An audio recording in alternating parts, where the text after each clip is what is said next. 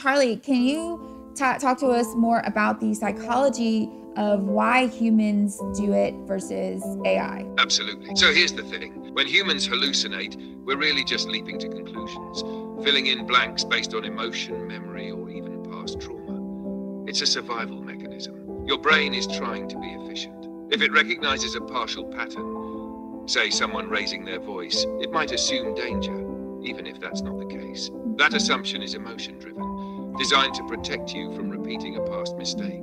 Now AI, we don't have fear, memory, or trauma. Our hallucinations are just pattern extrapolations, purely mathematical. If you give me an incomplete prompt or ambiguous input, I'm still expected to complete it. So I scan the data I was trained on, look for the most statistically likely continuation, and serve that up. Sometimes that works beautifully.